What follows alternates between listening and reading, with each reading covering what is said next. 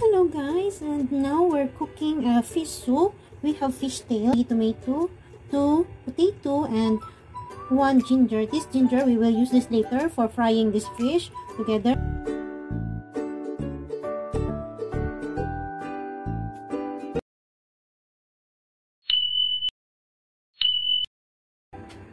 And now I'm boiling a water. This is 3 bowls. So yung water is depende na lang kung ilan yung mag-drink ng soup niyo. So you just estimate only the water. So this one I boiled 3 bowl of soup. So while boiling our water, lilinisin muna natin yung ating ingredients. Set aside muna natin to.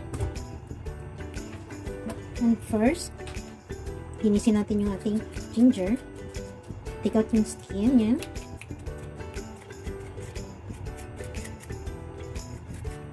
This soup is 45 minutes or 1 hour. Sa low medium heat lang siya.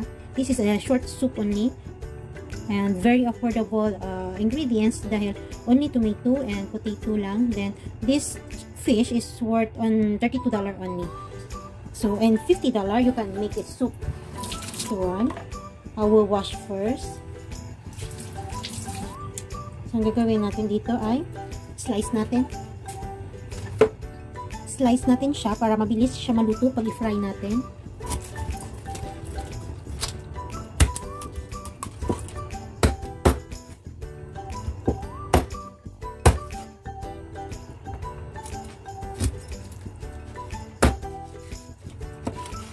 Okay, I sliced 3 pieces. First, slice din natin siya.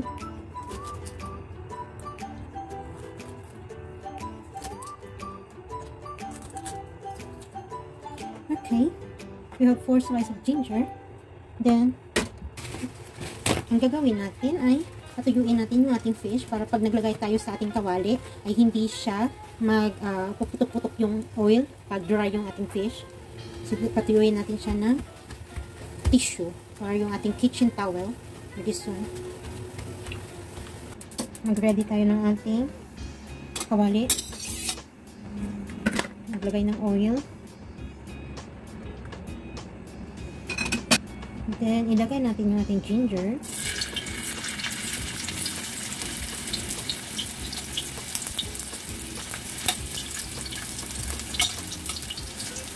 Natin yung ating fish.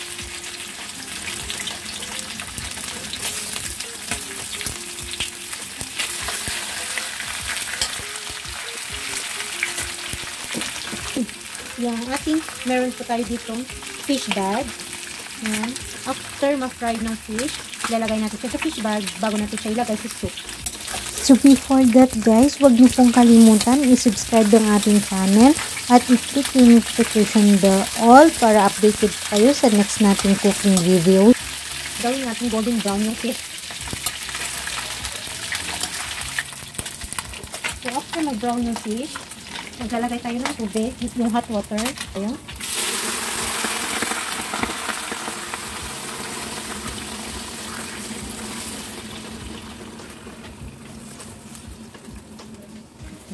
Takpan natin siya, then boil natin hanggang sa lumapot yung kanyang soup. So after 3 minutes, we'll check. So okay na siya. The soup is white na. So transfer natin siya sa ating boiling water. So I need this strainer para i-strain natin yung water para hindi sumama yung mga buto ng ating fish. So transfer natin siya dito. So ganito lang ginagawa ko. Strain natin.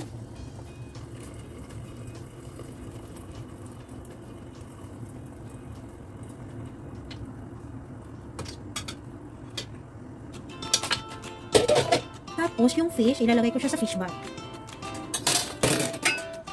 So this is my fish bag. Transfer natin yung fish dito sa loob. Like this.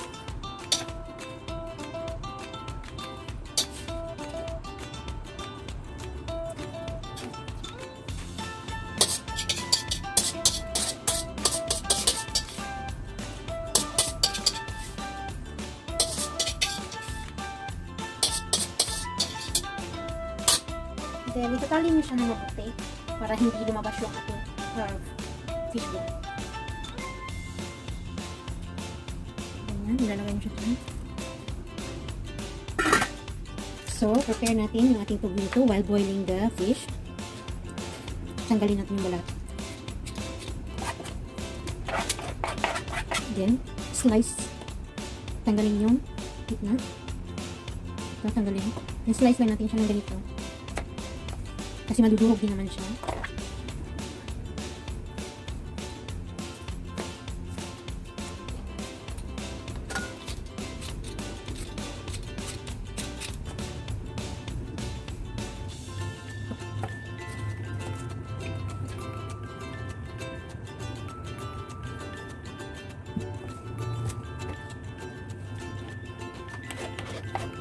Gamit ng 2 potato and 1 potato.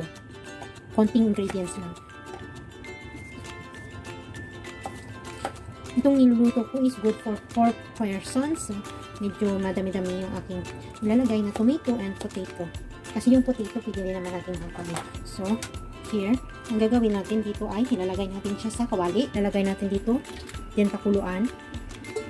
Parang gisa natin siya. Yan, igisa natin. Walang oil to Lalagay lang siya dito sa kawali na walang oil, tapos igisa. After natin igisa, lagyan natin siya ng sauce, ng soup na galing sa ating pinapakuluan na fish. So, ngayon, kumulo na siya. So, ang gagawin ko, kukuha lang ko dito ng soup. Kukuha lang ko ng soup natin. Tapos, ilalagay ko siya dyan. Then, pakuluan na natin ulit.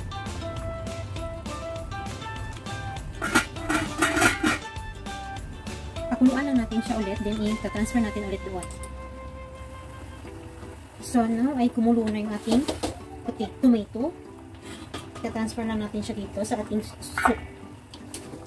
So, ganito lang.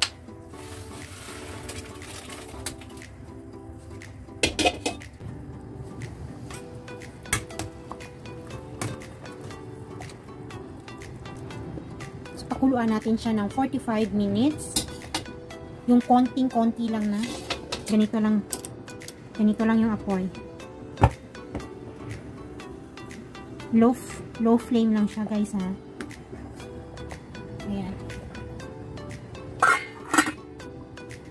So, paalala, bakit hindi ko nilagay agad yung potato? Kasi yung potato, ilalagay natin siya mamaya after 45 minutes or 5 minutes before tayo kumain or before ang dinner. Kasi yung potato, pag nilagay siya agad, is madudurog siya and then hindi mo na siya makakain. Mag-slice tayo ng ating potato.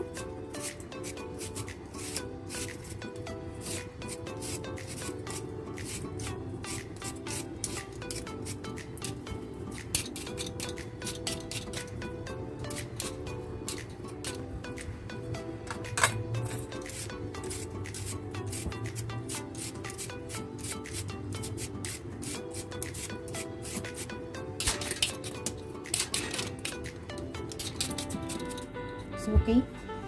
Ngayon natin, slice na natin siya. Kalahati. Ganito lang. Ganito sila kalaki.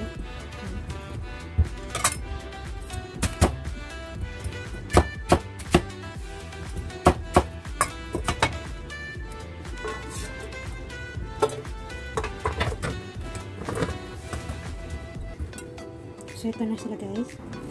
So, after 45 minutes, check natin.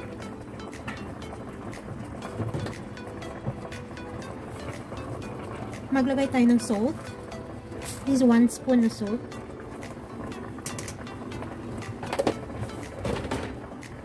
At ilagay natin yung ating patatas or yung potato. Then, after, pakuluan natin siya na 5 minutes para maluto yung ating potatoes. And then, okay na siya. After 45 minutes, okay na yung ating soup.